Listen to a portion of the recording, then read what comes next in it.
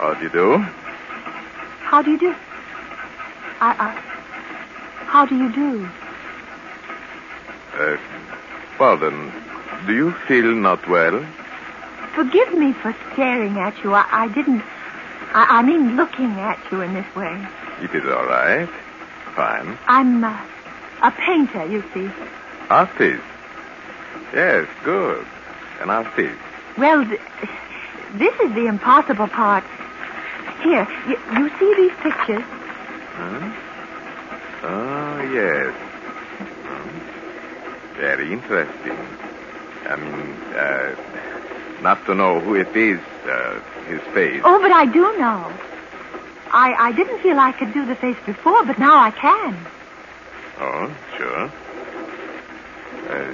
Why? Because it's your face. My face?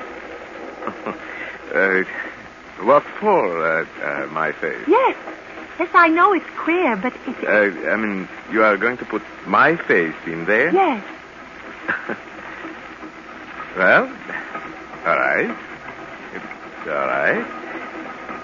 Go ahead. You mean it? Now? Sure. What do I do? I mean, I am all right to sit here like this? Yes. Just that way, please. If you'd tilt your head just a little more, that way. This is all right? Yes. You're in the shadow, though. If there was only a little more light. Too dark. I have it. Would it be too much trouble if we change places? There's good light here where I'm sitting. Pardon? If we change places, I'll sit over there, and you... Oh, change places. Sure. I sit down where he has been, and he places himself exactly where I've been sitting a moment before. For a moment, he looks at me, smiling. And then, it happened. There was a grinding, crashing thunder. Smoke and steam obscured his face, still smiling in surprise.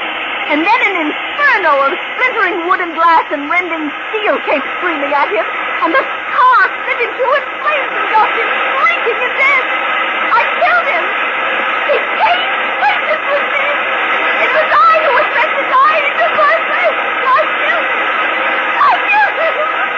I killed him. He took my death.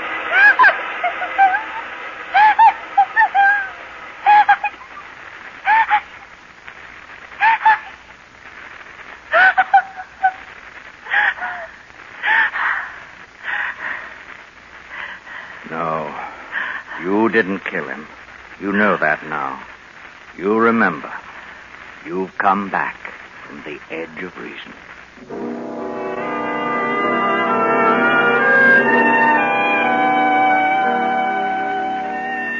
I'm going home, sailing at midnight. It'll be midwinter.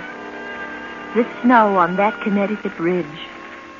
Those leafless elms in their rolling purple shadows.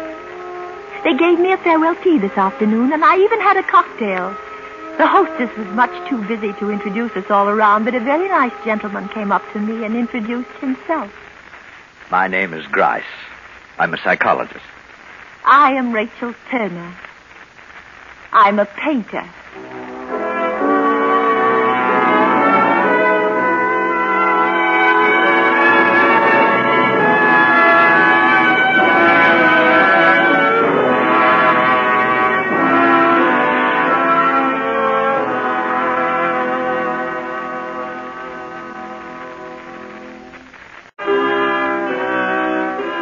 Suspense is transcribed and directed by Elliot Lewis, with music composed by Lucien Morawick and conducted by Lud Gluskin. Death and Miss Turner was written for Suspense by William Spear. In tonight's story, Jeanette Nolan was heard as Miss Briggs, Joseph Kearns as Dr. Grice, Paul Freese as the man on the train, and Charles Davis as the shopkeeper. Agnes Moorehead may currently be seen touring in Don Juan in Hell by George Bernard Shaw.